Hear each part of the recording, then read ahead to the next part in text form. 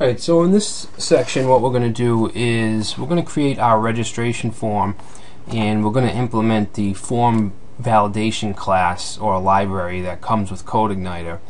And if you go to the documentation and click on form validation, there's a ton of information here, but if we just look at the syntax, the first thing that I want to show you is this. Alright, so this goes in the view, and what it does is it just echoes out the errors that you get. If you set a field for required and it's empty, when you submit it, this is where the validation error is going to go. If you have multiple errors, then multiple errors will show. Alright, so that's that. Now to implement it in the controller, you can see in this example it's loading the form validation library, and it's loading the form and the URL helper, and we don't have to do this because we included all of these in our auto load file. What we do need to do is this here. Alright, so we're saying if this form validation is false, this means if the form hasn't been submitted. Alright, that's what we want to do, and all we're doing here is calling the view if the form is not submitted. If it is, then this particular example is just loading a success page. Alright, our actual code is going to have some database code into it. We're going to shoot off the model and upload or insert our registration info. Alright, so let's go ahead and we need to create a new view. So under views users, let's create a new file and save that as register.php. Alright, and what I'm going to do here is just paste in the form, because we've already gone over the form helper, so it's kind of redundant to just to type all this out. So let me paste this in here. I'll go over it real quick. We have a heading, a paragraph, we have our validation errors. Okay, this is where the errors will show for our registration. One thing I do want to do is stick in the bootstrap class for an alert. Alright, so we'll get the nicely formatted bootstrap alert. So let's go ahead and replace this with the bootstrap class. Alright, so next we have our form open. We've gone over this. We're submitting this form to the user's controller and the register method, which we'll create. We have a first name, we have last name, email address, username, password, confirm password, and then a register button. Alright, so that's all we need here. So let's save that, and let's go to our controller, and we need to create our user's controller.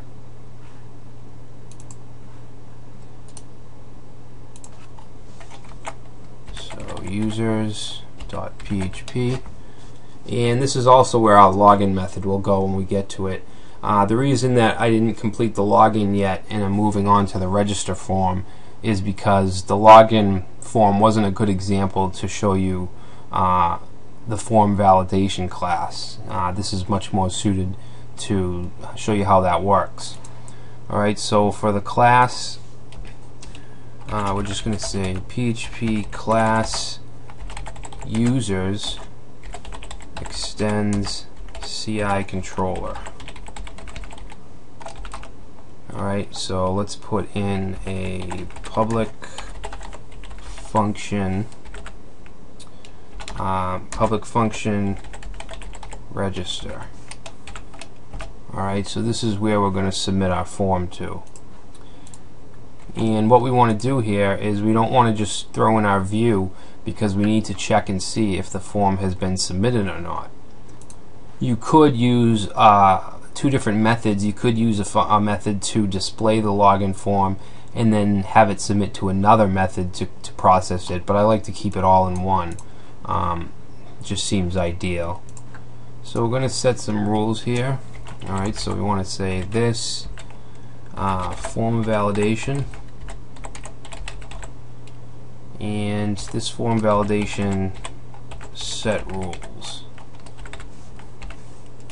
Alright, so in here is where we want to put our rules. We have a couple different parameters here. The first is going to be the name of the field. In this case is going to be first name. The second argument is going to be a user-friendly version of the name, so we'll say first name. And then the last will be the rules that we want to have. So we want to trim this, and we need quotes. What trim will do is take off any white space before and after the field. Alright, now to separate these rules we use this pipe character. Alright, so the next thing we want is required. Okay, they have to put in their first name or they'll get an error. Next we want to put in a max length. Alright, and the max length will go inside of brackets. So for the name we'll say 30 characters. We'll say 50 characters. Alright, and we can also do a min length. And for this we'll put 2. Alright, so the last thing I want to put on here is XSS clean. And that just protects us from any XSS database attacks or whatnot. Alright, so I'm going to copy this whole line, and we'll have the same rules for the last name as well.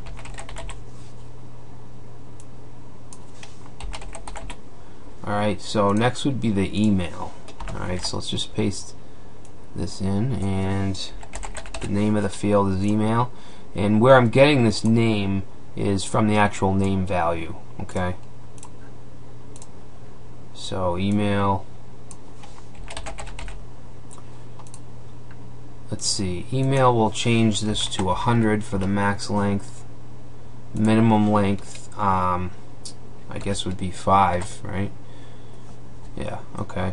And XSS clean, we'll keep that. There's one more rule I want to add here, and that is valid email, and that will make sure that it's a valid email address. Very easy to use this helper than to try to do this by yourself. You know, we put this in and it automatically checks the email for us, so we don't have to create our own function to do that. Alright, let's see, we've got a couple more. This will be username.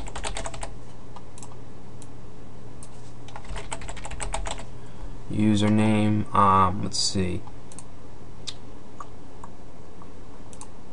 Alright, we'll keep the same. Let's see, the username will have a minimum length of 6. And let's see, the max length, we'll say 20. Alright, now what I want to do for our username and email is create a custom rule. Alright, I want to create a custom rule that's going to check the database to see if there is already that email or username. But I'm not going to do that right this second, but ultimately we're going to want to do that. We don't want two of the same usernames or emails, so we need some way to protect that. So the next one will be password.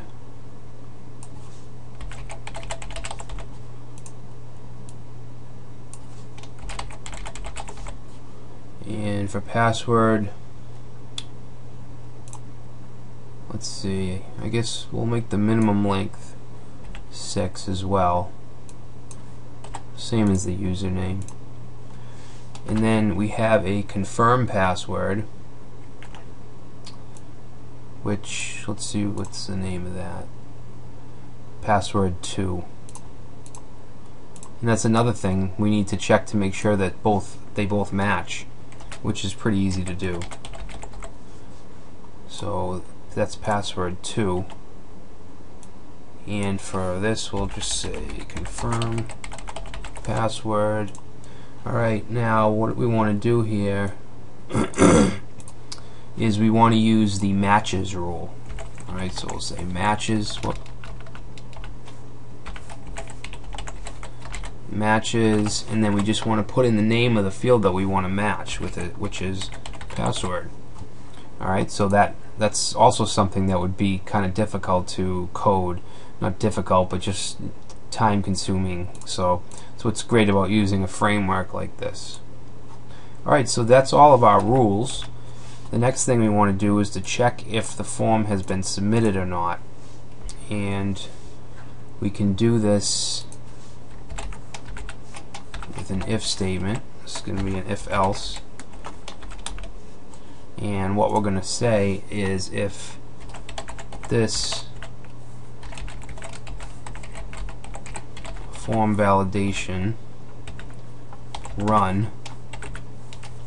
Alright, so yeah, actually we're going to do if run equals false. So if it didn't run, we're going to do something, and what we're going to do is we're going to load the register view. So we're going to use the same format as we did here, using a view and basically a template or a layout.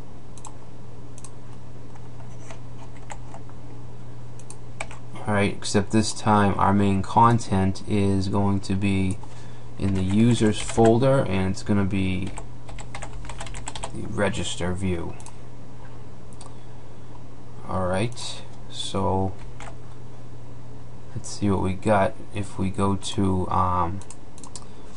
users/register. Alright, so there's our registration form. I actually want to put a link to the registration form up here, so we'll do that in the layout. So if we go to views, layouts, main, and right here, and this is a good time to show you the URL helper. Alright, so we auto-loaded this, I'm pretty sure, and there's a few things. We can use this site URL, which will give us our site URL, segments, which are, for instance, this URL here. This is the first segment, this is the second segment, so we can refer to these in our code using the URL helper. All I really want to do is display I just want to add a link, so we can do that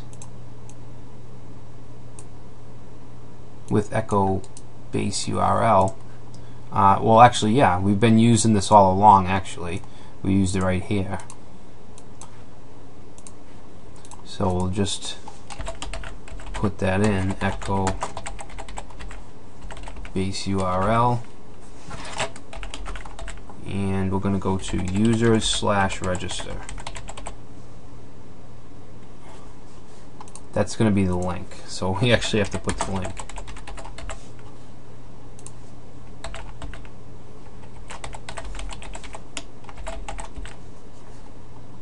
Alright, let's make sure that's working. So if we go home, actually home is not going anywhere, so let's fix that.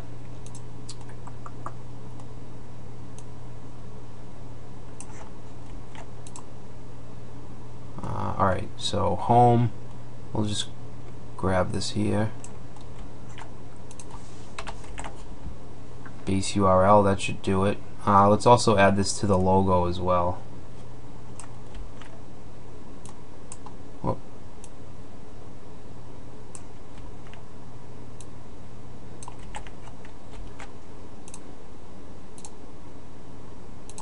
Alright, so that goes home. Alright, so we can click register, takes us to the form. Alright, so what we need to do now, actually let's try this. Let's just leave them all blank. See what happens. Alright, so you see that we have all these errors. Actually, I don't know why that's in there. Let me check. Let's check the register view. Alright, so we have an extra quote and greater than, so get rid of that. Alright, so there's all our errors. Okay, so they include the fields that are required, the characters in length, the confirm password is required, and if we do fill out the confirm password, you can see that we get the confirm password field does not match the password field. Alright, so pretty cool. So that's our validation for the form, which looks good. Now we need to insert this into the database, and to do that we need to use a model, and I don't want to go over models in this video, so in the next video we'll actually submit to a model which will put our user into the database.